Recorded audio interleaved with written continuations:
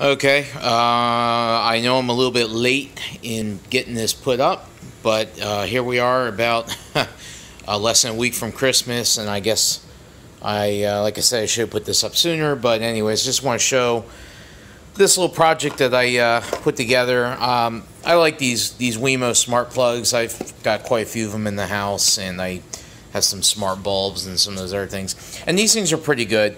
They're good when they're inside, and you don't have to worry about. But I wanted to build or convert one that I could put outside to control really anything, but in this particular case, being that it's a Christmas season, to control the lights, not have to go out there and unplug them and plug them in each night. Be able to just control them either by my phone or through Alexa, for example, just to tell her, turn it off and on, whatever. So what I did here is these little Wimo smart plugs. These are the minis. They've got these on sale. I think they're still on sale on Amazon right now, something like 20 bucks a piece. They're normally like 40, so it's like almost like half off on these.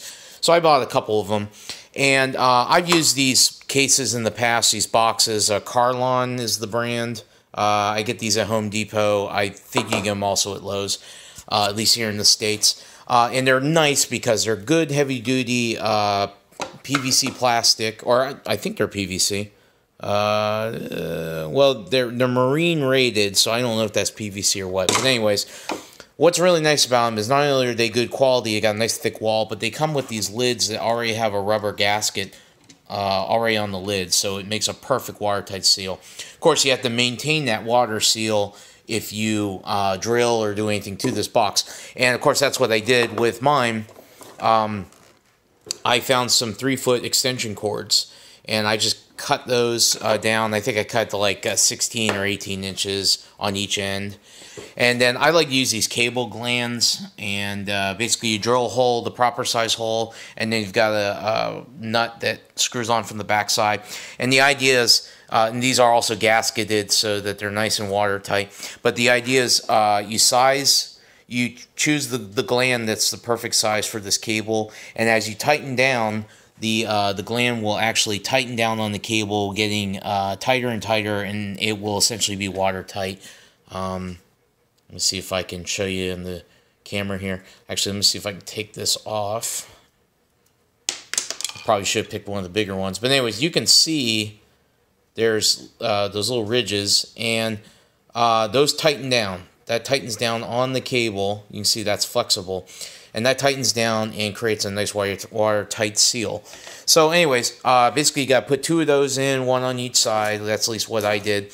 And then for the actual Wimo plug, some people are going to see as a little bit of a hack job. It's working fine for me. And I'm not one to do nasty hack jobs if I can avoid it. But actually in this case, it's not so bad. So basically I pulled the front panel off this thing so I could gain access to the plug. And it's hard to tell, but the plug is actually, the contacts are actually soldered right to the PCB. So I soldered my wires directly to those contacts there. It's kind of hard to see. Grounds are just tied together. And then on the input side, I used most people know at least in the United States and Canada, that these plugs typically have a, right here, let me show you on this one. They have a hole. And I use that to my advantage when I'm soldering something on like that. Put the wire right through it and solder the wire right to the prong. And that's what I did on this side. So you've got your 110 coming in, and of course the switch is switching the 110 going out. Now, the one improvement that I could make to this thing, that I might eventually do this, these units have a button on the front you have to use to put it into like a programming mode or a pairing mode.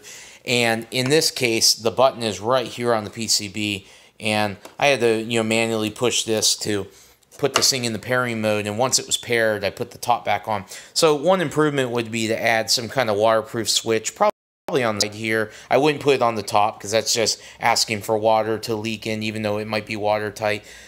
Maybe put it on the side here, just something that I could press to put this thing in the pairing mode when if I need to pair it to something else or change something.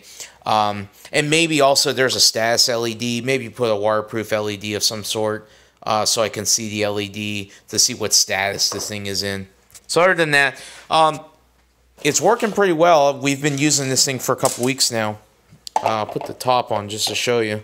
So the top goes right on. There's 4 screws, and it tightens down nice and tight, and the gasket keeps this thing waterproof. And like I said, it's been outside for a couple weeks now, working perfectly. So, so I know it's a quick run through, not exactly a build video, but it is showing you how I built this thing as far as the construction of it.